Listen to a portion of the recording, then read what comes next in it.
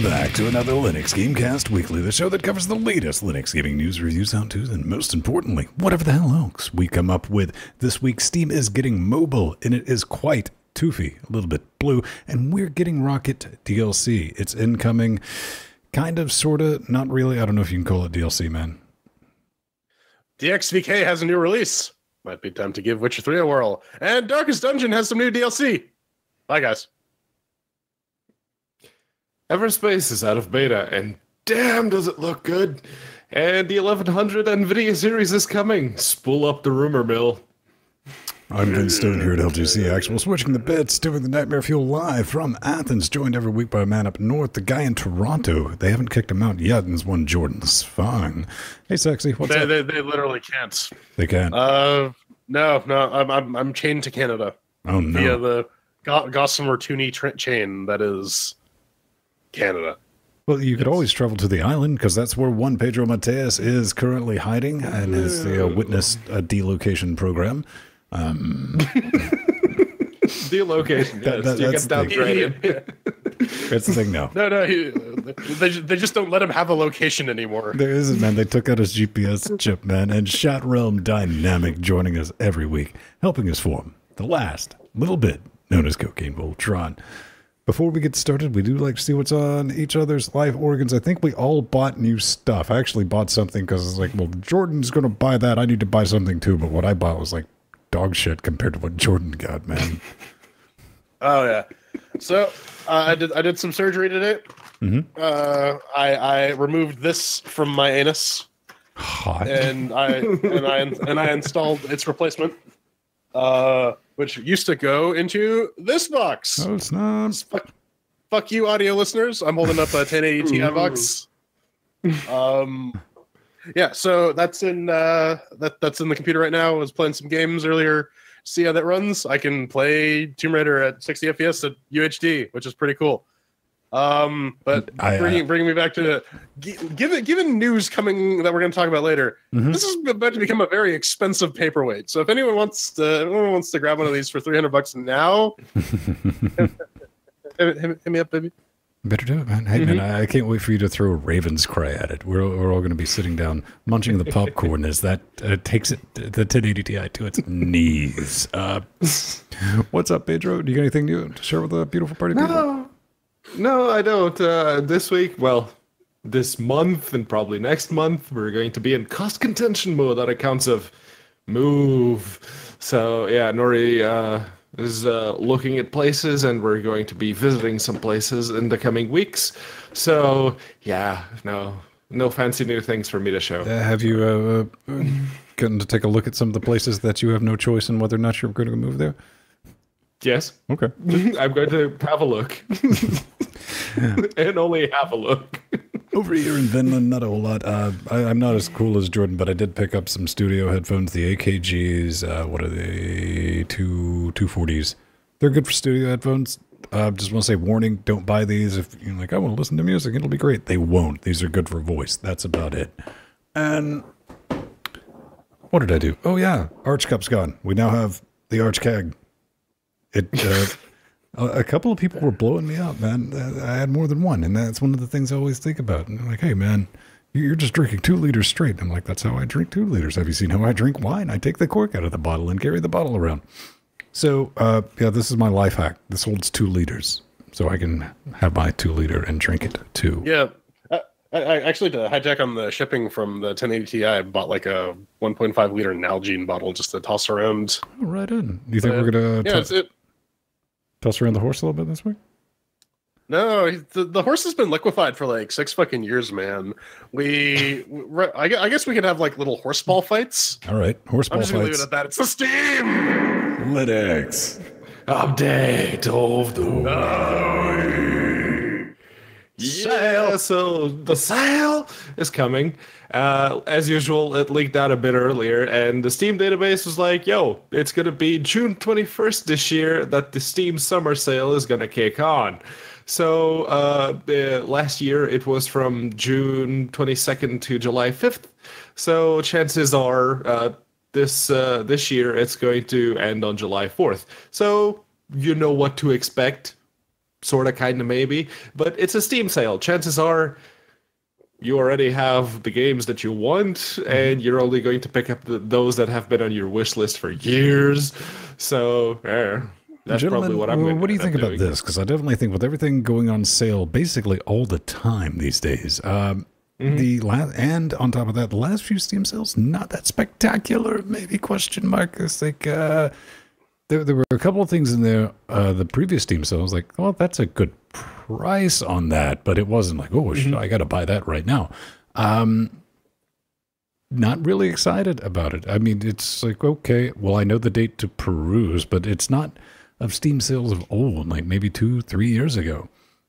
I would even say like 3-4 years ago, because at this point, I think the Steam sales get a lot more value for like Windows users, because like there's still a lot of indie games that are not released on Linux, and they go for like $1 or some shit on the summer sale. So that's a great way if you're like a Windows dual booter, you can even pick up some shit.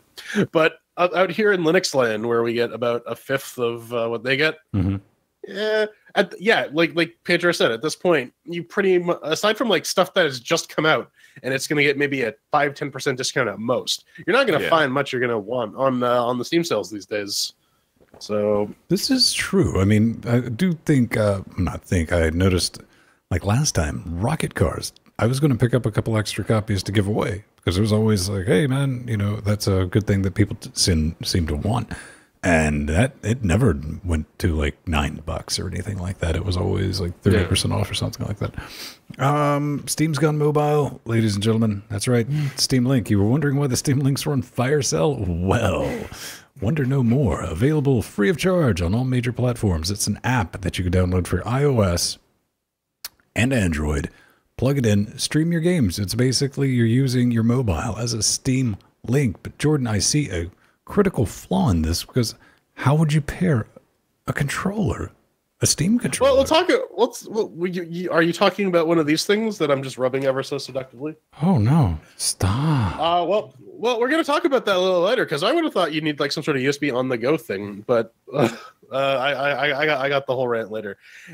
Anyways, this is interesting, right? Like we've been talking about how they've really been underutilizing the Steam app on Android and iOS for a while. It's basically just a two-factor authenticator and a mobile storefront, really. Like if that summer sale comes and you really want to get on that flash sale for Little Inferno or whatever, because it's like a penny, then maybe I've straight up done that. I've been like, oh, this thing went on sale and now it's like super cheap. Yoink. But yeah, this is going to be a game streaming device, sort of like in the vein of like straight up a more portable Steam Link, available on your smart TV, on your like cell phone, tablet, whatever. The connectivity options are kind of interesting as well. The thing that they're doing is that it's not going to be an update to the existing Steam app. They're going to have a whole new one available from May 21st. You'll be able to download the Steam Link app, which is a separate app. Here's my thing. Okay, we're about to get into what they're really going to do. My first thought earlier this week, because this came out before the next bit of news that we're going to talk about, was it's like, oh, wait a minute. Do you think somebody would actually make a Android tablet with a Steam controller built into it? And Smack that tablet. Exactly. Pedro threw down, was like, what about the Smash Z, bro? What about that? The future's now, bro. And it's like, do people really want tablets with Steam controllers? To which I retorted, you know what? A lot of people do. What they want, what I should say is they wanted what Smash Z promised like a half decade ago, and they've still not delivered anything. But it turns out, Jordan, we don't have to worry about any of that shit, right? No, we don't. Actually, the one thing that kind of weirded me out was the little. I guess this is just a common peripheral, but they have that game controller attachment thing for, I guess, iPhones, and I'm sure there's some Android equivalents. Yeah. But the main thing here is you're going to be able to stream your content, your games or video. They're saying, oh yeah, you can stream your movies over this because people watch movies on Steam apparently. But you can stream it over Wi-Fi or LTE. So if you're going to be playing this on the go, I hope you have a very good mobile plan and B, a very good home internet connection. Yeah. Possibly. How about your Bluetooth connection though? Do you need any work on that? Yeah, well, apparently not. I thought, well, if they're gonna put a streaming app on Android, they're gonna need some way to get the controller hooked up. Well, motherfucker, look at what they did. The Steam, there's a new if you're on the Steam beta, you can now pair your Steam controller via Bluetooth. I did it. It fucking works. You plug it in, you run the firmware update. If you hold down the Steam key and the B button, B is for Bluetooth.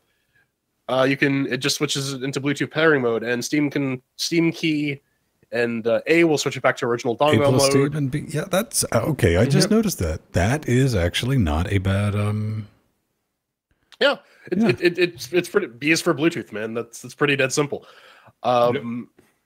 It's the magic of software-defined radio, because this was using that like crappy Wi-Fi direct thing, and then they're like, "Hey, we're just gonna update the little fucking antenna ROM on here to now support Bluetooth 4.1." Have fun with that. That works, and I think a lot of mobile devices have Bluetooth LE nowadays, right?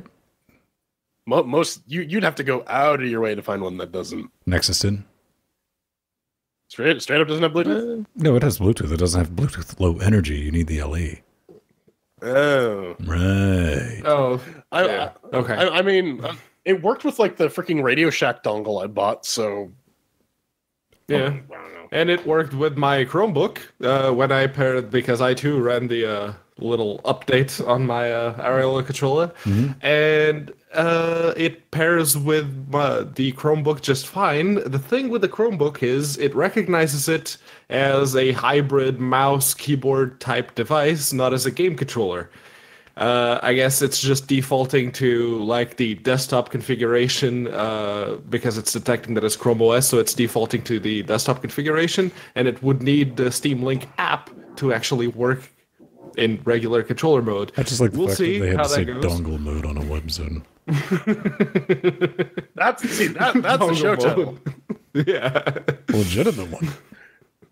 Yeah, from it's a sequel to Ass Mode, dongle mode. Dongle mode. All right, that's the thing. You no longer have to hack your Steam controller to make it work with the Bluetooth. No, this is true. They just enabled activators for everything. Yep. And so also, if you find a security flaw in any sort of Valve software now, you may not get your Steam account banned. This is from HackerOne.com. And Valve has finally decided to put up a bug bounty for, quite frankly, a measly $100 for the minimum bounty. Okay. The maximum they say is $2,000 for CVE like 7 or higher vulnerabilities. But I mean, this is a good step, but I have a problem with what they're doing in this announcement, because they have a bunch of scopes. It's for the Steam website, the Steam client, command line utility, SteamOS, Steamworks, the mobile app, the servers, Valve titles, and multiplayer in-game economy. But they have a bunch of exclusions for denial of service, spamming, social engineering, physical access, hypothetical issues that don't have a practical impact. Here's the thing about hypothetical issues is after a while, they stop being hypothetical once computers get sufficiently powerful enough. And they're still getting pretty powerful. Clickjacking, hey, maybe you want to track all that shit. Cross-site service, hey, maybe you want to be alerted to when someone can hijack your requests. And you can do all sorts of shit when things are under denial of service, because when CPUs and processors are under load, you can take advantage of things because they're going to be fucking working overtime and generating heat and flipping bits and shit. Yeah. So, and one of the things that jumped out at me was the physical access one, because not too long ago, I don't know if that's still the case, but Valve actually had a thing on their support page which mentioned the fact that if you wanted to have an internet cafe, you should go through a process so you could get approved, and they would let you run Steam with some more, just let you have a few games for a fee, and anyone who went in and logged in could play them. That is significant. Let's say someone goes into an internet cafe, they log in using their account, their issue, yes, but let's say someone else goes afterwards and they can access that person's account. That is a significant attack vector. It shouldn't be an out-of-scope bug. It should be something you should be worried about. Really, the only comment I have on... Go ahead. I was just going to say, like, when it comes to doing security analysis, right, that you can't really define scope, because you're going to find in 3 to 5 years that, hey, that thing that was out of scope, oh, it was impossible. Now there is a practical exploit for it. All right, I'm just going to say this. Valve, you fucking print money. What is up with those lowball rewards? That doesn't even begin to tap on what you could a sellable exploit. I mean, $1,000. Nope. I mean, if someone exploits something within Steam, they could stand to make a hell of a lot more money than you're offering people to fix them. Yeah, in the first 30, possibly 47 seconds. So yeah, that's like some anemic. Google does, the bug bounties. Bug bounties are great. I like them, but you need to put some cash behind them. You're not exactly a scrappy little startup, man. Like a couple of these titles are with open source on Steam, since we talked about it last week. Yeah, you were saying that wouldn't it be nice if there was some sort of curated open source project list? Lo and behold, there it is. There are currently 19 total open source projects on Steam. One of which is Krita, which is the friggin' content creation tool. Godot is on there as well. Some screenshotting program. And yeah, so it's not, so it's, and Blender, of course. So it's not 19 open source games because people distribute their software over Steam for some reason. I don't know. I'm sure there's some real reason for it. But it's nice to know that these are there. Hopefully, as more open source projects start getting put on Steam, maybe we can coax Valve into actually supporting them via stuff like pay what you want. Yeah, the idea for games that have been around a long time with established communities, you should. I love what I said last week. Just let them in for free. They shouldn't have to pay the $100 tax. That genuinely, you can post a game called Asset Flipper, like the dude did 2 weeks ago, and get it published to prove that even in the description, everything in here is a direct copy Asset Flipper. I did the bare minimum to make a game, and we got projects that have been around for decades. Like Valve's like, yeah, give us some of that cheddar, baby. This is not right. Yeah, like straight up literal decades too. Yeah. And it's I saw it's like, oh, Krita is on Steam. And then I paid attention to the little icon on the side. It's like, oh, Krita on Steam costs $6.99 and is Windows only. Huh. Let's be real. The actual Krita users know better. So I was about to say all Linux users just basically went, Krita's on Steam? Question mark? Yeah. Yeah, that was a perfectly normal and healthy reaction. We talked about it last week. Valve nommed the team behind Firewatch. And indeed, a little bit of an update, right? Yeah, Rock Paper Shotgun had a little bit of an interview with the fine folks at Camposanto. Sean Veneman and Jake Rodkin were the two interviewed, and, well, basically, bunch of questions. It's like, okay, so how is the move to Valve going to impact your development on the game that you're working on right now, Valley of the Gods? And they're saying, well, it's basically already helped us a lot, because there's a lot of people that actually have made games in the past being the operative word there, and apparently they're getting a lot of help from them, so that's great. There's in my mind, I'm just asking, please, oh please, may Valley of the Gods not end up like Half-Life 2 Episode 3, because as the interviewer pointed out, almost at the bottom, he was saying, okay, so every studio that ends up getting absorbed by Valve, they tend to never ever release another game. Do you think you guys will run into the same issues? And they say, well, we're not superstitious and we don't think that'll happen, blah, blah, blah, blah, blah. So we'll see. We'll see. Well, and let's be real. If you get hired by a company that basically lets you work on whatever pet project you want and pays you and doesn't really expect any much from you, yeah, odds are you're just going to be doing stuff that interests you. And if for whatever reason your current project doesn't maintain that interest, well, so long Valley of the Gods. One thing I do find interesting about this entire thing, they're mentioning that Camposanto as an entity still exists. Valve bought out all the employees, and the Firewatch and Valley of the Gods all belong to Valve now. So Camposanto still actually exists. It's strange. Yeah, I think it's all for naught. You don't have to worry about him because they're still under the illusion. Because Valve doesn't tell you that this is your life now. Your new job is making hats and other cosmetic items until the 3rd month. That's really what the number 3 is all about. Jordan, you got some poop food. I will be eating shit. I will be eating so much shit because there's a new Darkest Dungeon DLC coming out on June 9th, and I'm just a glutton for punishment. I've got this game twice. I bought it on the Switch. I'm gonna buy. I'm probably, if they don't send us this DLC, I'm gonna end up buying it on PC and the Switch as well, because that is what I play on the toilet these days. Because listen, when you're blocked up, we're doing a couple Darkest Dungeon runs, and shit getting real will make you vacate your bowels sometimes. I guess autocorrect in the show notes corrected horde to horse, so I like a horse-based wave. That answers fucking questions. That answers fucking questions. I don't. Yeah. I actively avoid anything to do with the turn-based strategy. So I was like, okay, it's got horses in it. All week is what I've been thinking. It's like, all right. I mean, not the strangest bullshit I've dealt with. Yeah, horde based. So you basically just keep fighting enemies until you die or they give up or something or other. Is there anything new in the Color of Madness outside of just the color? Yeah, they're adding a bunch of boxes. They're adding a new enemy faction, so they'll just be random things that will show up in your existing missions. A bunch of new items, and yeah, and it's how much is it going to be? $5. That's decent for like $5. Will get you quite a bit of gameplay out of that. Especially as you die and die and die and die. I'm looking forward to it. All right, let's not. Yeah, $5. It gets you a new environment, 2 new bosses, bunch of new items, and there's a new salesman in the caravan in town. So go ahead. Thank you, Pedro the Parrot.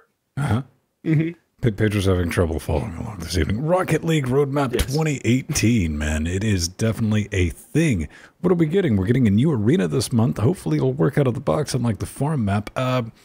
They have a new thing in here that I was kind of interested in, because you can now create cross-platform parties, because now they've tacked in a user ID number. So you can create those parties with your friends on maybe even the Switch. I don't know, but the PlayStations and all those other things. But one thing I noticed, man, you go through all this down here, and they're like, hey, man, new license, premium DLC, that's cool. But then they get into some loot boxes, Pedro. What's this business all about? It's, well, they already had loot boxes. If you let me rephrase that. Loot boxes times extra. Yeah, it's loot boxes with subscription a teeny tiny cherry on top. Yeah, sort of. It's the Rocket Pass, and if you've played Dota or you've played Counter-Strike Global Offensive, you probably know about the passes. They're basically a way that when they put out a new event with specific items, you can just play the event without paying anything extra, and you can unlock things as you're playing along. Grinding, as they call it. And if you buy the pass, which is a flat fee, they say you will unlock everything from the get-go. So, yeah, that's all right, I guess. Well, hey, man, things like jump ramps for when you run out of boot. Somebody already made this, though. New Rocket League items, plus a new premium DLC body, the Battle Bus. A little bit much, a little extreme. I don't, none of that's going to make it in there, but I like the idea. Well, I like the way that they're doing it. Don't fool yourselves, to skirt the gambling thing by letting you see what's in a crate if you want to pick it up and subscribe. So it takes out the gambling mechanic. Does it, though? You're still getting a random item. But you get a chance to see what I honestly, I'm not going to engage with any of this stuff at all. I don't think any of us are. No, not really, but other people might. Okay, well, let's get on to a topic that is a bit more savage. Savage Lands. Last Bastion Studio takes on the Savage Lands. This sounds like it's something good. Savage Lands is basically a survival simulator written in Unity that runs like junk on a 980. I mean, it's horribly bad. It is multiplayer. You craft shit. You got a nanny bar that you just stay alive. Last update from this was like, hey, man, this game's abandoned. Where's the updates? Is guy's like, I've been working on my new game, so I can't update this game anymore. It's been in early access for years. $14.99. What they're talking about is this new Moon Studio that all of a sudden is working on it to continue new things and updates. It's bullshit. This is an excuse to stay in early access longer without doing anything. There hasn't been updates in months, and what updates are what? Listen, how about this? Do you think I'm crazy, Pedro? Because it really seems like the only reason they've said anything, this is just words too. There's nothing to back this up. Yeah. The reason they said this is because recently a lot of people are calling them out on the Steam page. They're like, this is an abandoned project. And they're like, no, guys. Yeah. Here, you get a free Smash C at the end of it. Well, right now it is just words. It's just them. Oh yeah, we brought the original director that left. Now he's come back because, yeah, of course he'd do that. And joining him is Aaron Casillas. And according to them, Aaron is an award-winning game designer, artist, and writer who has worked on everything from first-person shooters like Medal of Honor, story games Wolf Among Us, and casual mobile titles Zynga Poker. Okay, that's a varied repertoire, but what exactly are you going to be doing about the game? Exercising the sunk cost fallacy. Because that's basically what this is, right?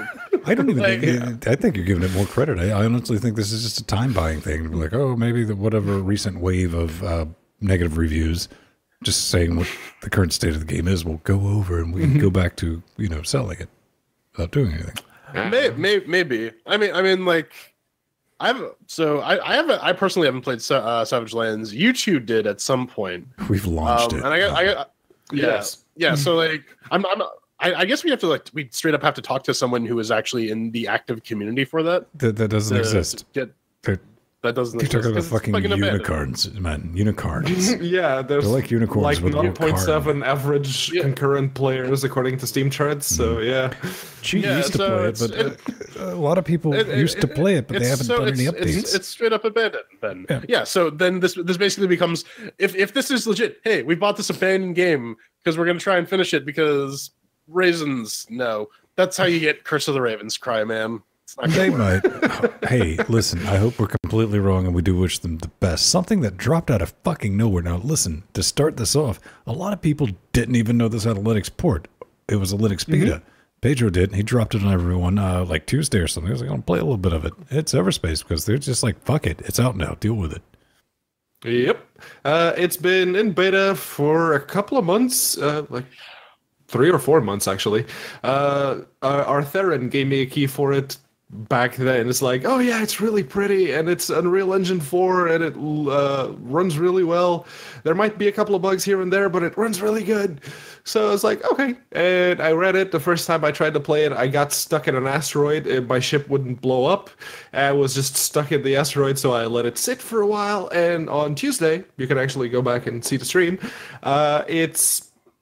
It works really well, and it looks really pretty. And yeah, it's good to see more Unreal Engine 4 games on Linux, and especially ones like this, where, everything works correctly, and it performs really, really well. So yeah. It does look nice. One thing I'm curious though is because it has the Vive support. Does it even work? No, it doesn't. They say that to go fuck yourself when you get down to that point. No VR HOTAS support on Linux. Go check out Pedro's video. It looks really good. It came off really well, and it's like, wait a minute, everyone needs to go look at that because it looks better than the damn trailers they have on their Steam page, and it looks a lot better than some of his live stream capture. It looks better than a lot of recorded stuff I've seen uploaded to this game. It's just junky. So, what is it priced at? $29.99. That's not unreasonable. It's not cheap. I mean, like cheap. This is like a B+ grade game though, and like it. This is something that I'd probably feel comfortable paying like $20-$30 for. Possibly. If only because of the production quality, right? Yeah. That could be a thing. So let's see. What do we have up next? B quality. Who needs that? Let's go straight to C. Resident. Pedro, help me out, buddy. Help me out. Residente del Mal, or Resident Evil 2, the Dying Light mod, not the actual game. Yeah. So someone some Spanish person, I'm guessing, decided to sit down with the Dying Light mod tools, and they're basically trying to recreate Raccoon City in Dying Light.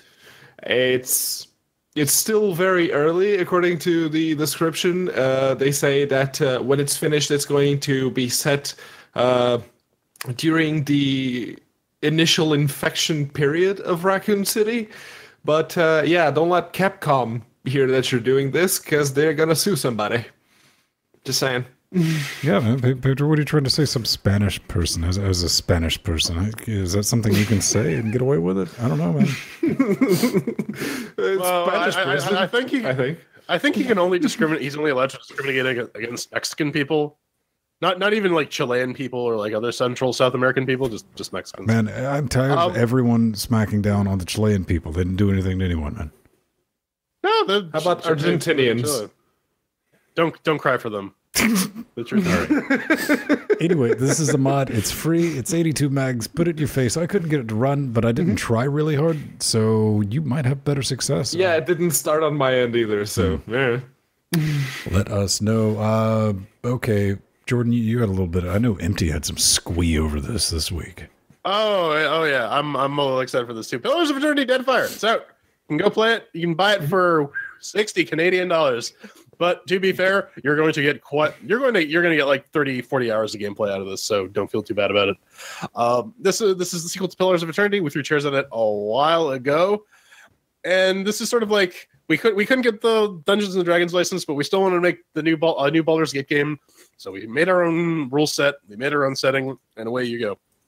It's cool too because you can even import your old character from Pillars of Eternity 1 in the true SSI gold box tradition. And I still got to finish that first one. God damn it.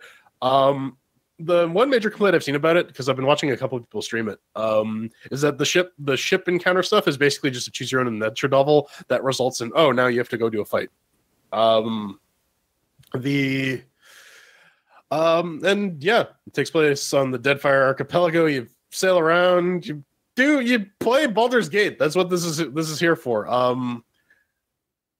That's really all I have to say about it. I really want to take a crack at it, but I gotta finish that first game, right? I want the super high level dudes to come in and still get their ass kicked because this game will actually scale the difficulty based on your level. So hey, I gotta ask this. I mean, is it fully voice acted? Yes. Okay. By the cast of Critical Role, even. If you're like me, I just asked everyone's question because I don't touch this period because I just know I wouldn't like it. But it's 45 gigs. So that's why I wanted to know where that data was. Yeah, it's I'm kind of with Jordan. It's like, I really want to play it, but I got to finish the first one first, and that's gonna take me a while because it's a massive game. And if the second one is half as big as the first one, it's going to be a big one. According to MT, it took him about 20 hours, but that's still a significant time sink. Yeah. Yeah. All right. Will it ever be done? Half-Life 3, maybe? No. Borealis, Aurora Borealis, right here at this time of day in this location. Jordan's really putting a limiter.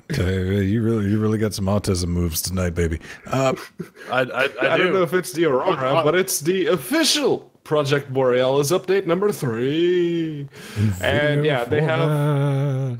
They have steady progress that they're working on with the gameplay itself. They've been working on basically getting all the animation timings and the way that that Unreal Freeman moves to be the exact same as Source Freeman. So it's basically they're trying to get everything as close as possible to how Half-Life 2 would have done it. Improving on what they feel is necessary, but they've also got that bit you're looking at right now if you're watching the video version. It's a little demo scene that they created of one of the areas that they're working on, and it looks nice. It does. They are looking for some people, specifically like visual effects people, particle artists, and whatnot. If you have any type of visual design chops, get in touch with them because they kind of need you. And level design too.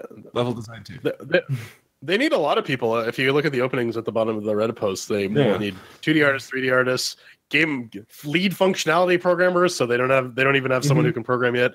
Web dev for their website, sound designer. It's quite a bit. It's a big undertaking, and the real tragedy of this is you're gonna have a ton of like super passionate fans, putting in like a ton of time and effort into this. And it's gonna suck if it even gets produced. Prove me wrong, Project Borealis. Make this like the actual Half-Life 3. I want to come out of that game being like, oh my god, I am changed as a person because of your mod. But let's be real. You gotta look at the upside. This will at least be done, and we'll be able to try it before they finish the Zen map. Man. Yeah. Oh yeah, I don't doubt that. All right, let's get the fuck up out of here. All right, coming up next. We got a lot of graphics card news this week, so let's get on over to the news section.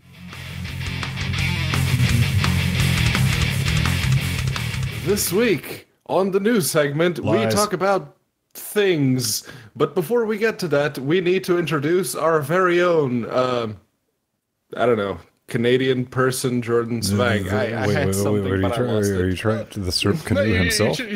Yeah, the Syrup Canoe. Come on, Pedro. Come on. See, why do we even pay him? And you know what? You can feel an equal amount of disappointment about his salary by going to LinuxGameCast.com. Clicking that support button. Do not. We repeat. Do not go to syrupcanoe.com. Okay, after we're done this segment, I am totally fucking registering syrupcanoe.com. No.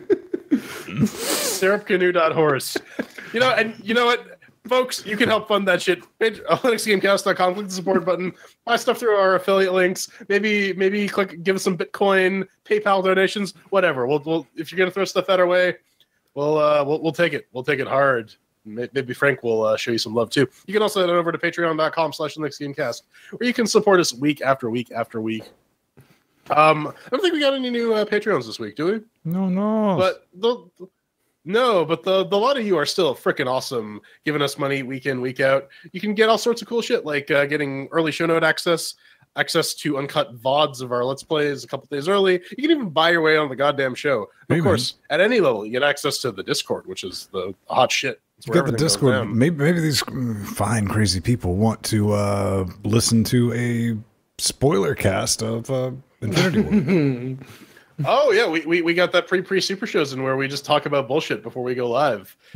Be a little fly on the wall on that business. Get that at any level with Patreon as well. Lots of good stuff. Just toss us a couple bucks. It's cool. It's awesome. You're supporting a questionable cause. Feel good knowing that, right? Listen, again, you're helping us pay Pedro to fail at his job. We're gonna finally get him that surgery. What surgery? It involves jalapenos. Exactly. I'll take it. And cake. Jalapenos spelled with ketchup cake. And yeah. All right. So, Intel integrated graphics are about to get a kick in the balls. What's that, Frank? You came all the way back from hell. No. To show off your fuck wall. Frank didn't go to hell. Frank's been chilling out in hell for like 2 weeks. Wasn't he at the gym? Multiple layers of hell, all right? Starting a war? Starting a nuclear war? Hey, man, we just want to thank everyone who is on Frank's fuck wall, fine, upstanding cannibals, people who have picked up things off of our wish zone, enabling cheat mode for us, because, hey, man, that's really cool. To build out the studio, we're way ahead of schedule. Thank you so much, everyone there. I just want to give him a plug. Hey, man, check it out. It's the thing. Now, because I don't want Frank fucking me up, all right? I don't want to be halfway through this news segment and catch like a fucking bony-ass hand to the back of the neck, judo chop. Listen, I want Frank fucking me. I mean, what? I mean, Intel video card. Someone talk about it. Let's talk about it. Team Blue. Team Blue. Not Blue.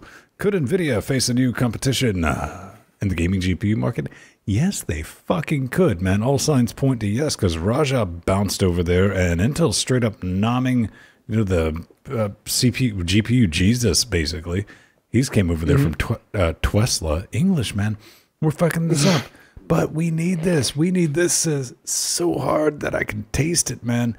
But, this is a bit of Speculationville that Intel would come out with their own discrete piece of kit, and they're saying they're going to reveal something in 2019. I think that's a wee optimistic.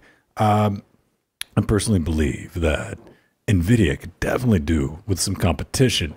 Also, my favorite thing about this entire thing, outside of Intel's really good with their open source drivers, really good with that.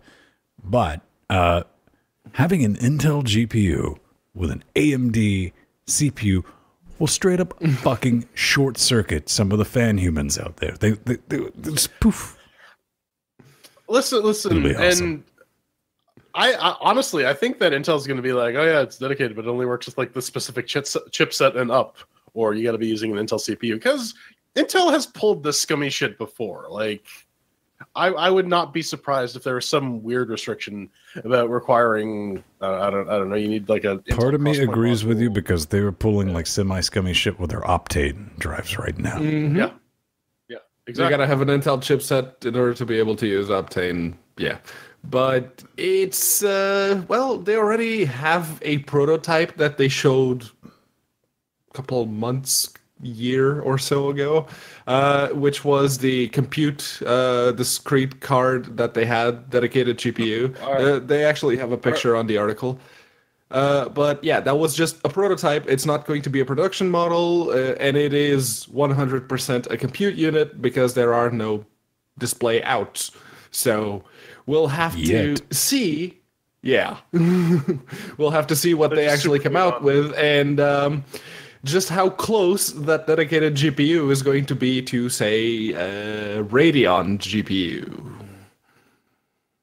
And I mean, I'm pretty sure that given the market that Intel targets, these are going to be like business intelligence, enterprise, machine learning focused GPUs. And I mean, they'll probably work if they support OpenGL and Vulkan. They'll probably perform fine, because you need that similar performance profile when you're doing like deep learning and stuff like that. Oh yeah. But I do want to say this, that also the price is probably going to be insane because it's Intel. I don't know if they can get away with that, man, because you've seen they're prematurely or like rolling back on a lot of basically all the chips that they designed before Ryzen, all the fuck you because that why chips.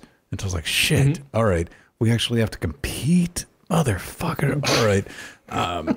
So they got the thing going down. I don't think that they can walk into a new market segment, discrete GPUs, with that same attitude. And I think even Intel knows they can't pull that shit. That they're going to have to walk out there with something priced competitively against Intel's offering. Like, shut up, talk about AMD. When they make something that'll compete with NVIDIA, I will. Yeah. Bob's your uncle? It's, yeah, no, and from what Jordan said, yeah, right now, the focus will probably be on the whole graphical compute side of things, and there's probably not going to be a consumer version with display outs that you could choose for your games. But seeing how the NVIDIA Titan V, not the GeForce, just the regular NVIDIA Titan V, which NVIDIA was very clear to say, this is a compute card. Yes, it's the best gaming card out there right now, but it's a compute card. I'm guessing that Intel has the resources to pull that off. Well, listen, man. Hey, it's going to have displays on the back. They're all just going to be Thunderbolt. That's going to be a thing. But here, listen, I'm looking forward to this. I'm looking forward to what AMD is going to do with Navi. I want to see how that plays out. And more importantly, I just want to thank Jordan for buying that 1080 Ti. Oh, yes. Thank you, Jordan. Thank you, because NVIDIA were just waiting for you. Without fail. every fucking time. Ugh. It's not an official announcement just yet. This comes from WCCF Tech. Didn't you just hear me? I said Jordan bought a 1080 Ti. This you can take this shit to the bank now that this is 100%. Yeah, legit. basically. So WCCF Tech put out an article saying NVIDIA GTX 1170 price, performance, specs, and release date, all preliminary things. We don't know if these are fact just yet. NVIDIA hasn't confirmed one way or the other, but chances are WCCF Tech have been pretty much on point with these quote-unquote leaks. So it's probably a safe bet to say that 16 gigabytes of GDDR. Oh, fuck, they made it to 6. Yeah, they did. Yeah. Yeah. And the performance deltas that you see from like the similar, like, okay, you have the 1070, which performed basically like the original Titan X, and you have the 1170, which basically performs like Jordan's brand new GTX 1080 Ti. Yeah, the 1170 is that good, and the 1180, well, they're saying, according to the performance numbers that they have, take those with a grain of salt, obviously, but at 2560 by 1440 resolution, I'm not entirely sure which game they were using to do this, but the 1180 scored 183 points compared to the Titan XP's 160. Now, it's something we do want to think about, though, is 1440 really, is that where, I know that's where things start bottlenecking at the CPU. That's where the shift goes from the CPU to the GPU, yes. So, it'll be interesting to see. Interesting times ahead, because worst case scenario, 780s and 1080s are going to get cheap. Period. You're welcome, by the way. No, thank you. You're all fucking welcome. I immediately put in that in our Discord when you're like, shit, all right, I spent the money. And I was like, oh, sweet, I'm getting one sooner than I expected. No, dude, I called that shit when I pulled the trigger on that. I know, and I immediately thanked you for it. Yep. Yep. Without fail. Yeah. I don't think there's any piece of technology I have bought that has the better follow-up, better, cheaper follow-up has been released, or there's if I early adopt, massive manufacturing defect. It's fantastic. Okay. Yeah. Love it. Okay, so Unity, our favorite, well, wouldn't say favorite, but definitely the game engine that we played the most games of on Linux. They have put out the 2018.2 beta, and it's a beta for the editor, so if you are a Unity game developer, by all means, go ahead and help them test unless you really are serious about the game that you're putting out, at which point you should stick with 2018.1. But the new beta comes with a couple of things. It has high DPI support on the editor, and there are some particle system improvements, which they say will allow for a lower latency when it comes to generating the shader and applying it to whichever texture you happen to be applying it to. And that will probably result in better performance. It's they actually have quite a few issues, but then there's a big one. Yes. Making stuff up, man. So, yeah, I think we've almost run all of the traction out of DX12's The Future, bro. Because only the DX12 is dead. The most diehard and delusional amongst them are still like, DX12. Listen, go ahead. This time, 2019, DirectX 12, it's the future. It was the future. Fuck all you. But until then, to help us fill that gap, the Unity editor, straight up, they rolled out Vulkan support for the Linux editor. It's there. So, question mark? Yeah. Because Vulkan, we've learned, is a really cool tool. It's really neat, and it's very performant. It's also very fucking dangerous, hashtag Tomb Raider. And when implemented, not 100%. That's the thing with Unity being baby's first game engine, because if they can implement Vulkan in a good enough way in the editor itself, it means that the quote-unquote developers of asset flips, they won't have to deal with the Vulkan bits, and it should work better. But they have to implement it really well at the editor level. Which and that's what I was saying when Vulkan was first announced. It's the same thing with Mantle, right? When they're like, "Oh, it's low-level API." I had zero doubt in my mind that you cannot trust developers with low-level access because they don't know what the hell they're doing. They think they know what they're doing, but unless you're a psychopath from Croatia, you probably don't. And even then, they fuck up things a lot. They do fuck up things, but you got to give Crew Team some credit, though, because they are out there helping people with it. Oh, absolutely. I'm not faulting Crotoon for any of that shit. I'm just saying that as good as they are, they make some big mistakes sometimes. It's official. It's unavoidable. Canada has an And official grudge against Unity- Croatia solely because of Vulcan. Bring it on, Croatia. Unity- I'll fight you 1v1 me. Unity has a bad history of taking stuff that works relatively well, attempting to implement it, and then say, you know what, fuck it, we'll just do it our own way, and it turns out even worse. The input system. They tried to implement SDL2 at some point. How did that go, Natasha? How did that go? Listen, man, Well, they that's a learn rip of a from their bunch of raw fucking Xcode, mistakes. too. That's the thing. So, moving on from Vulcan to Windows. More Vulcan. Vulcan. Yeah, Yes. DXVK. It's the new hotness. You're playing games BBDA, great online. band, love them. Yeah, what would Brian Boitano do? He'd reverse engineer DirectX 11 Clearly. in Vulkan. Yeah, because he's a fucking crazy person. No, this is version 0.5.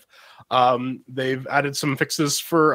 They've added some performance improvements for RAD-V. They've added a little bit of improvements What for the hell NVIDIA is GPUs. Skyrim Short Bus Edition? Is that a thing? Special edition. Skyrim It's the fucking. It's the DirectX 11 re-release ever since Yeah. Obsidian realized, hey, we can just release Skyrim over and over again, and people will just buy it. But 'cause that's it's- not Obsidian, but yeah. or whatever, Obsidian, whoever. No, Obsidian actually makes good games these days, which is Yeah, a bit of a far cry Linux from what they were games. doing before. Yeah, indeed. But they got a bunch of bug fixes as well for Batman: Arkham City. That's the only way I'm going to play that on Linux. Dishonored, Far Cry, Mortal Kombat X, Witcher 3. I'm actually trying to get that working. Strider, I got a bug report for you, by the way. A hot, steamy bug report for you. Ooh. Follow that- I'll follow that sometime later. Maybe this is the first time that Lutris has just straight up outright failed me. We'll talk about that a little bit later, sweetie. Don't worry about that. If you don't know what Yeah. DXVK is, as was mentioned before, it's the hotness. If you're playing the games under Wine, you want the DirectX 11 support. You don't want the overhead of doing the DirectX 11 to OpenGL translation. Mhm. Hey, this implements all of DirectX 11 in using Vulkan. So library submits a call, returns back what the game expects, and away you go. So on a scale And of it like has a new bit of a features bonus. added to something that we've addressed on the show, what's new in this version? There's some bug fixes, right? Far Cry, Mortal Kombat, Skyrim SE, which is not regular Skyrim, The Witcher, and Swap Chain, all that issues. That's neat. It was fun watching Strider, the developer of Lutris, who's here, enabling this in Lutris earlier this week in Discord because it was just like screenshot after screenshot. Just like, oh, I'm going to heretic all the things, man. It was delightful to watch. But yeah, the XVK has one added extra bonus because Vulkan has new-ish, it's very basic still, but it has HLSL shader support, which means those shaders that still don't work in regular Wine and Wine staging will work with the XVK, which means quite a few games that don't work on those other versions of Wine will work with the XVK. So yes, Lutris right now is doing a better job than anything else of getting Windows games to work on Linux. Good job, Strider. Except, unless that game is Witcher 3. I mean, seriously, what do you think And he is? fi- A peasant? Yes, absolutely. He's the most pleasant. And finally, put a bow on it. Battle for Wesnoth. We talked about the Steam release, and now it is available on their webpage. 1.14, the New Horizons update. They got a bunch of new stuff. They added some 4K art for the menu so that it looks all nice. They added a couple additional campaigns, some new art, multiplayer support. They mentioned that no, they don't necessarily imply a Steam integration, which would be a little bit of a nice touch, but a little difficult to implement via the GPL stuff that they use. And yeah, they're adding some support so that Steam Workshop and other content creation avenues are better supported under Battle for Wesnoth. And of course, this is available on every single distribution's repository, so you can probably just download it. I didn't realize this thing was yeah. available for iOS. Damn. All right. That's the thing. Well, again, it's one of those games that's been around for like decades. They've got around to probably making their code base as portable as possible. You would have to think, though, out of principle, you would have to make a Windows Phone build. To be fair, they're using SDL. They're using SDL2 now. They finally kicked SDL 1.2 to the curb, so now shit will just work. Period. Oh yeah, you're right. That'll never get up and running on Windows. All the touch screens now. Yep. Cool beans. Yep. I played Tomb Raider with like 6 touchscreens, bro. Hey man, that sounds truly horrifying. Much like this segment. So let's get us out. Yeah, coming up next, Trailblazers. We're throwing chairs at it. Brilliant. Nailed it. Stuck the landing. Okay.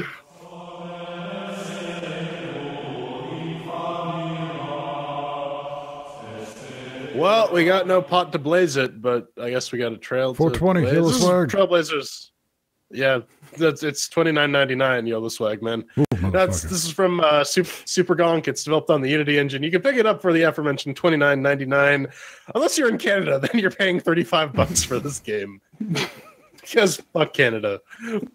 So what is it? Trailblazers is an innovative cooperative racer with groundbreaking on-track gameplay. Race in teams up to 3 versus 3. Players paint the track to create the best racing line, then use the paint to boost up to insane speed. Drive with flair, woo, and style to gain skill points and blaze your way to victory. Man, no, I just want to smoke with Doob. God damn it. Anyways, the fine folks at Rising Star Games sent us some keys for this. Thank you very much. And we're going to subject it to the Chairquisition. What's that? It's where we take a game and we play it. We talk about it and we do a little quality assurance that maybe they should have done before putting it on sale for 35 Canadian dollars. Anyways, we do this by going to the Chairquisition slide. 1 chair means it's garbage, which is like an F grade, I guess. 2 chairs means that it's okay, which is I guess not quite a D grade. 1 through like 4, baby. It's pretty simple. We do this every week, and we have some categories of doom. Mixed with the working shiny sounds controlled some fun. So let's kick this off. Then this game had some interesting issues getting up and running. Didn't it? If by issues you mean it's fucking busted. Now, keep in mind, ladies and gentlemen, boys and girls, it is slightly less busted than it was when it originally released because they threw out a patch like right over the line, right at the last minute on Friday. On Ubuntu 17.10, running that with a 980 NVIDIA business, Ryzen 7. Still broken after this patch, man. So I was wondering, you can see Pedro's not painting, but when I'm driving around, everything gets painted. And this is the big mechanic of this game because, that's how you get your boost. That's how you get your boost on. I noticed that my boost is irregular. Went to the forums and I'm like, oh yeah, it's a rendering bug. It looks like you're always painting, so you can't tell. You can't tell where the track is actually painted or not. This comes into effect later on in the game. I'll bring that up. Latest patch did not fix it on my end. That kind of sucks. Let's see. What did they fix? Okay. Up until Friday, it did not save your progress, and it did not save your resolution settings. It now saves your progress. 1 out of 2 is not bad. It lies to you, and you think it saves your resolution settings, but it doesn't. It just max defaults as soon as you go into the game, whatever your highest resolution is available. That's a thing, which is kind of irritating if you want to play it at 1080p, because I have an old crusty 980. I don't have this new 1080 hotness that the other kids have, so I can only play it at 1080p to maintain my 60 FERPs. Let's see, performance. Speaking of that, solid 60, everything on 11 at 1080p, what you would expect at 30 at 2160. So I'm going to say, even with the main mechanic busted, you can still fuck around and have a little bit of fun with it, and I can technically get things running. I'll throw it a solid 2. That's best I can do. Yeah, inconsistent boost. If you're suffering from inconsistent boost, please go consult your doctor. There may be some pills you can buy. Everything, the aforementioned bugs that Ven was talking about were present up until Friday. I am running into that issue where it will constantly paint your track, regardless of whether or not you're hitting the A button or not. So that's enough to ding it a chair. I forgot to do that in the show notes. I'll do that right now. Derp. And on Fedora 28 64-bit with the i7 6700K and the GTX 1080 Ti, this thing damn well better get 60 FPS at UHD, and it does. Otherwise, I'm gonna be mad at you, game. At this point, if I'm not getting awesome performance out of your game, guys, you have fucked up. There is no more excuses there. I'll give it 3 chairs. Yeah. Pedro. Well, the patch on Friday fixed the issues I was having, which was the game not saving my progress. Yes, the game released without the ability to save the progress that you've made, but they fixed that. And they also fixed the whatever stupid resolution the game was defaulting to, because on my end, it's just, oh, you have a 1080p screen? Boom, full screen 1080. That's all I want. I don't ask for much. Well, I do, but whatever. Over here on Solus 39996. Ironically, it would be fucking soulless that this thing runs right on. It runs pretty good with the GTX 1080 and the Ryzen 5 1600. So 4 cheers for me. Well, that's 3 cheers for Mix with the working. How about shiny end sounds? You know what? Cell shading really does help hide a lot of the flaws in the visuals, and this game actually does look pretty nice while it's whooshing around. The soundtrack has some wub, and I kind of nuked that right away because it was not doing anything for me. I threw a podcast in the background. Mm-hmm. Yeah, wickety what? Anyways, the character designs are all unique, though a lot of the dialogue. Oh man, this is a dialogue freaking heavy racing game. It's a dialogue heavy without any voice acting. Mm-hmm. This is also true. That's what you look for in a racing game. What is this? Pillars of Eternity 1? Am I right? High five? No. Anyways, so I mean that's all competently done. Like there was definitely some effort put into this. I'll give it a solid 3 cheers for that. Pedro? Yeah. Yeah, it's well, I can, in spoilers, I will leverage a lot of criticism at this game, but the graphics look nice. They do. It's well, they look nice if you're just whooshing along. The moment you hit something or one of the opponent's ships hits you, there's a lot of jank to those animations. It could be better, is what I'm saying, for £30, because they actually priced it, but more on that later. But for £30, I kind of expected a little bit better animations. The sounds are also on par with generic racing game 26,543,739 that you will find on Steam. It's basically an infestation at this point. It didn't particularly blow me out of the water. Yes, you can see things and you can hear things, and you mostly hear grunts from the characters as the dialogue goes along in the quote-unquote cutscenes. So 2 cheers for me. It's thing, man. Look at it. It is cel-shaded, like the J-Man brought up. So if you ever wanted to know what would happen if Borderlands fucked a flying car, here it is. Right for you. I don't know why, but the soundtrack with the wiki and all this bit, it just straight up reminds me of the Sega Dreamcast. Maybe just the late 90s in general with that business. Each character has like 1 or 2 things like, oh, ow, and like that they just repeat ad nauseum. That genuinely caused me to nope the audio. That, and up until the patch, you couldn't cut off the fucking soundtrack to this thing, which is short and necessarily not all that sweet. But hey, man, it doesn't look bad. I kind of like the art style. I'm digging that. Not much to say on shiny and sounds. I mean, nothing to ding it graphically unless you consider the game-breaking mechanic, which is a graphical glitch that hinders your further progression in the game, an issue, which I might. So I'll throw it solid 3 on that.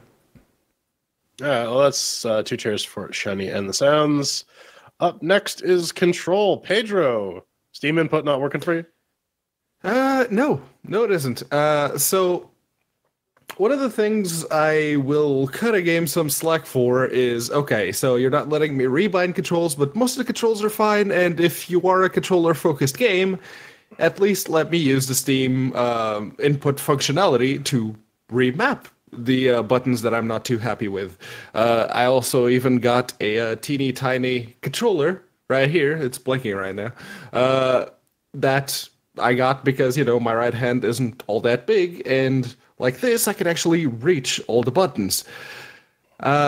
This game, on the other hand, changing the controller layout on Steam's controller configuration makes fucking all difference. The game itself has no rebindable controls. There is no way to change anything through Steam. It doesn't support the keyboard. Acceleration is R2 or right trigger, whichever. The default key to paint is A, and if I, with my right hand, am trying to reach for both R2 and A. This game caused me wrist pain while trying to play it. It's one chair. And what? Listen, man. You gotta put me to sleep during those segments, man. No, check this business out.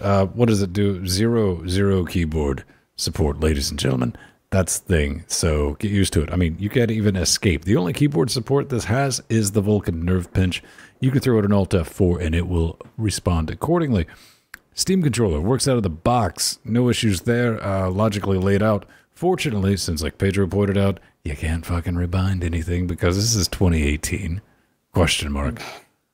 So yeah, solid 3 on that. But yeah, you kind of ding it because guess what? If your Steam controller times out, the only way out of the game is with that Alt F4. So I tried this play out with both the Bluetooth paired Steam controller as well as the DualShock 4. Got so many props. It's great. Everything's, like Ben said, laid out logically. Right trigger, accelerate. A paint, although you can't really tell if you're painting or not, other than the fact that all of a sudden you'll randomly go fast for some reason. Yeah, I'll give it a solid 4. I mean, the controls are not where I take fault with the game, but we'll get to that in the next section. So that's 2 chairs, control. Up next, fun. Ben, do you have fun? I'm going to take this, man. Check this. A single player has a few tracks artificially inflated because they kind of count mirrored and reversed as additional tracks. Plus, you get the benefit of some brain-dead AI. Forever Alone mode can get very lonely because multiplayer, it's basically just non-existent for this title. I do have cross-platform play enabled. And basically, I set up a lobby and I waited just like a honeypot. Tried to get it in there before the pre-super shows. And turns out I couldn't do it because the Steam controller times out after 15 minutes of me waiting in the lobby. Still no matches. Didn't happen.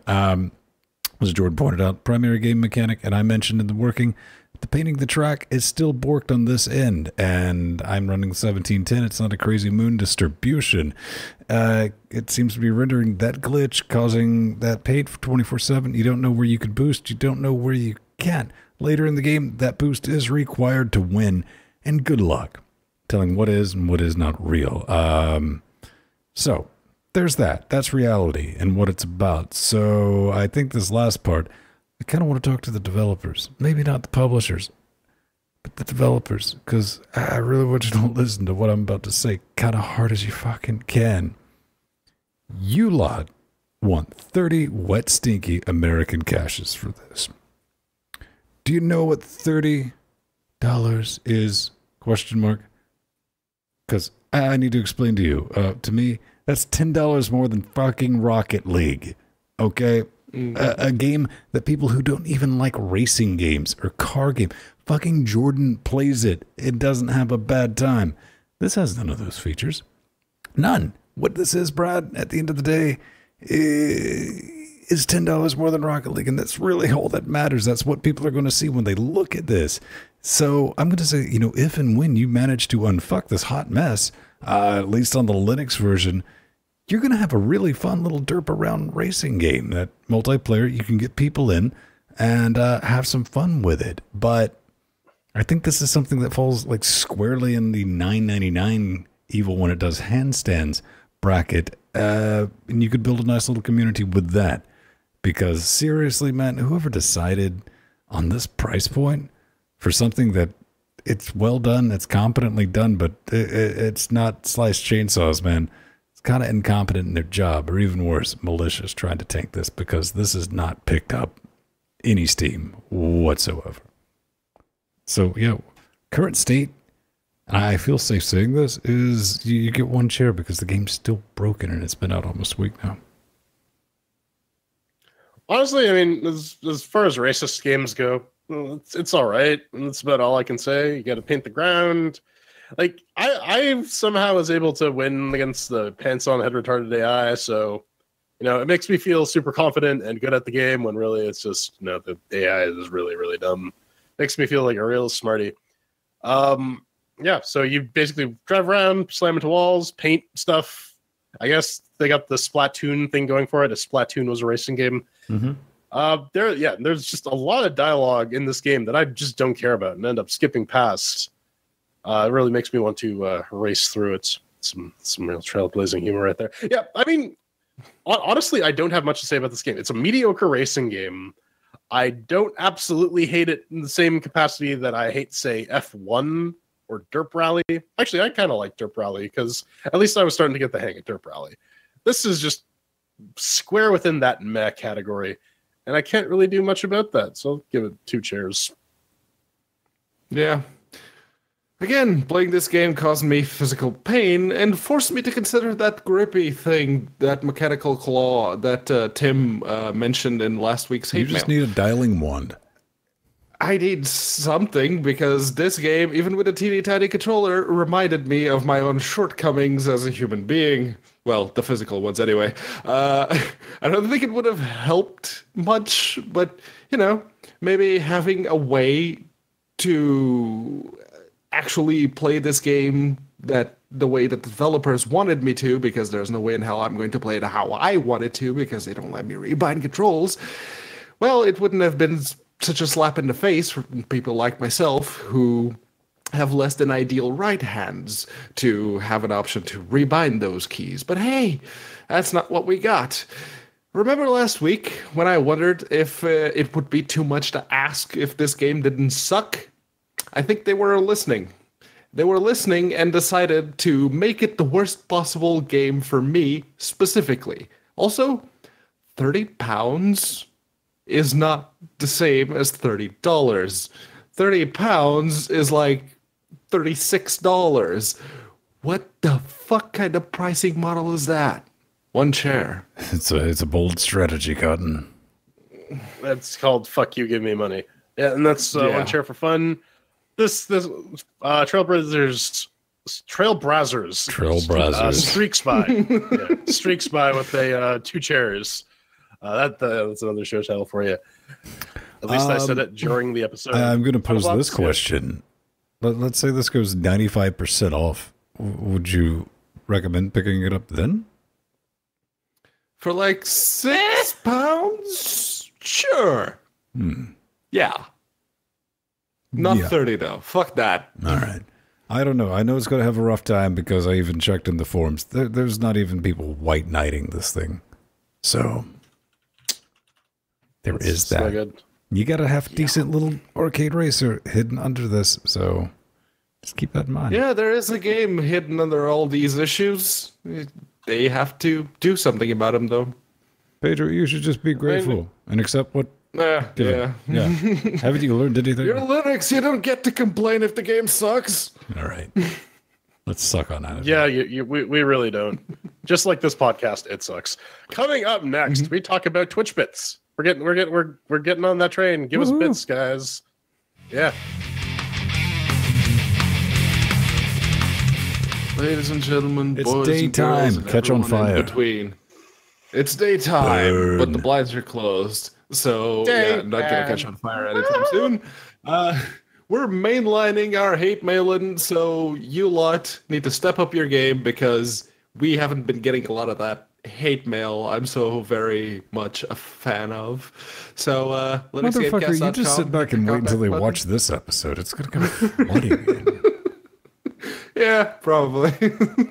But LinuxGameCast.com, contact button. There's a forum. Make sure to pick LGC Weekly from the little drop-downy thing.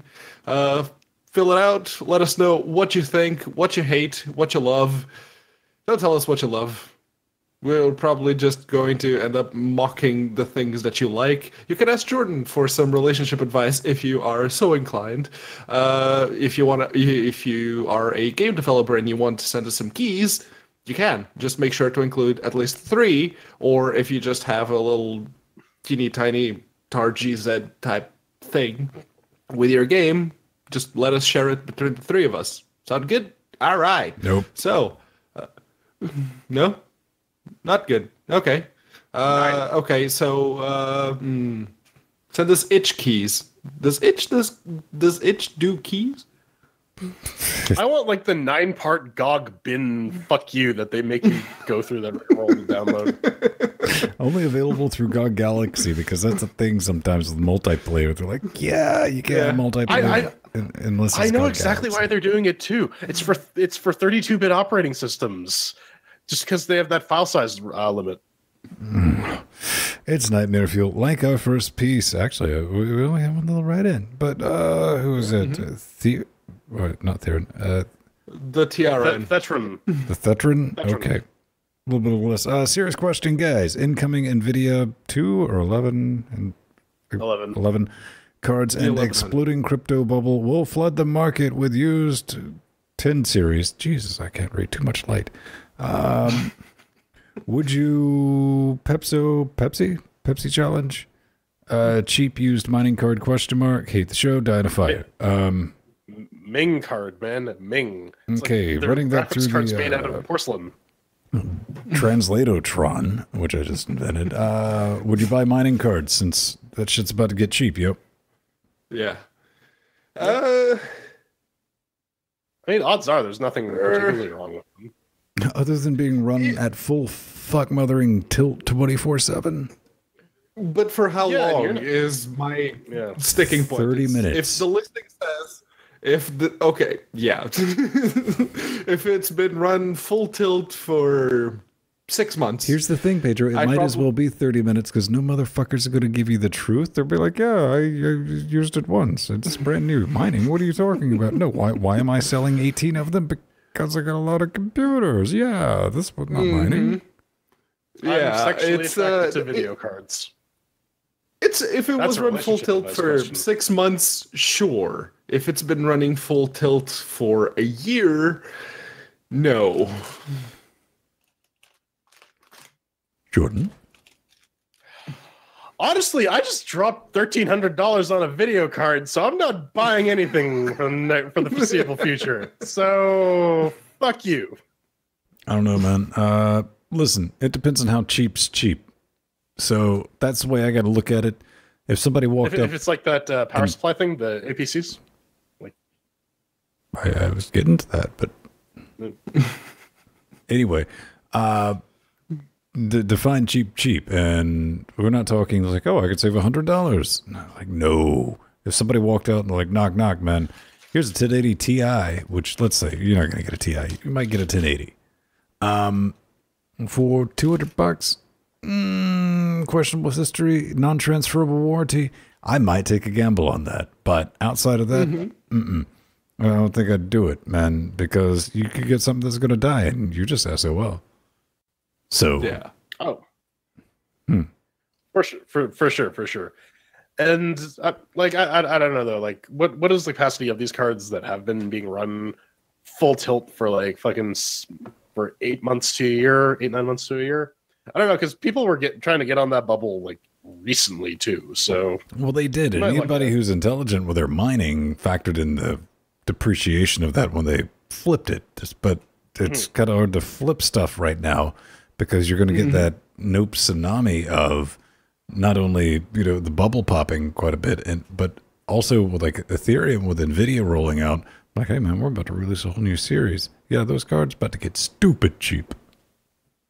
Yeah. Indeed. So the moral of the story is, be like me. Feel dumb about your recent purchase. Oh man, it's The 1100s are coming. You're welcome. You're all welcome. keep going, buddy. Anyone? Me joy.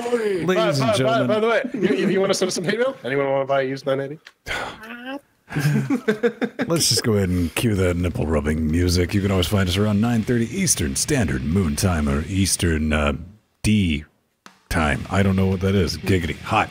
At Vin Stone. Twitter. Check me out there. Vin Stone. Google. It happens. It's been sexy. I'm Jordan Svung. I'm like many merchants in a role-playing game. I am desperate to sell you stuff for double the price that I bought it. Wait, what? No, that's not right. You can find me at Burning Fool on Twitter, plus Jordan Svung on Google+. Jordan only sells at double the price. Most of the games I play, it's like 3 times the price, so buy from Jordan. He sells cheap. I, on the other hand, am not so cheap. You can find me at Unaccounted For on Twitter or Plus Mateos on Google+. Okay, what hot bullshit is this? Pedro, you are the cheapest whore I have ever had the displeasure of. I'm not going to. I'm the poorest whore. It's different. Okay. Hey, look, credits. Dinosaur motherfuckers. That's so sweet, then. Oh, I hate you. And this is news now. Listen, dude, you're gonna get that. You're gonna get that 1180 fucking for like $500, and you don't have to pay the fuck you Canada price either. So If they're $500, I'm gonna buy 2 just to spite you. yeah. Buy 2 and just like drown one in mayonnaise, just so that it can't be used. Basically. Resell it as the Airwolf special. No, edition. I'm going to install it with the 8150.